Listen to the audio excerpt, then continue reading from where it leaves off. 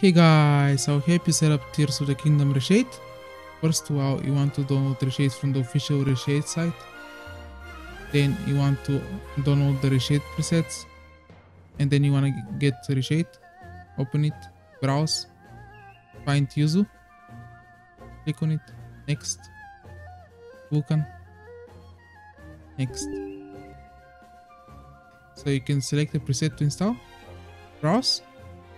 Then you wanna look for the Reshade presets. I'll use the Pfizer 1.3.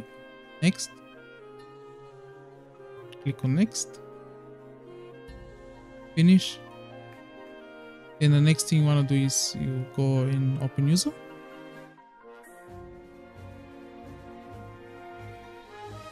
Open Tears of the Kingdom. Once your game is open, press 7 on your numpad. This will bring a little menu here. I'll go to settings, and the second option here, you can set a key for toggling the effects on and off. The next thing you want to do is you probably want to play around with this. I'll show you guys. This is with the preset. This is with the preset off.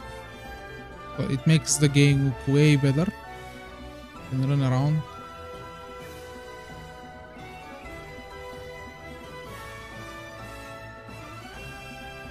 Turn it off here. It's a very big difference. It makes it look much better. You can usually, like, you can adjust this, like you can turn off some stuff, like HDR. If you don't like this fake HDR, you can turn it off. You can leave it on. It's up to you. I think this looks very nice, much better than this. Much better. You can also change your presets in here. Just press F7. Do legacy. I'm gonna click on this. Select.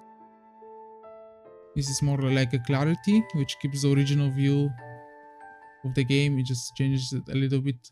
It's a little bit clearer. This is from Breath of the Wild. You can actually use Breath of the Wild presets as well. They should work just fine. Most of them. Thank you guys for watching. If you want, you can join our Discord in the description down below. Have a great day, and I will see you next time.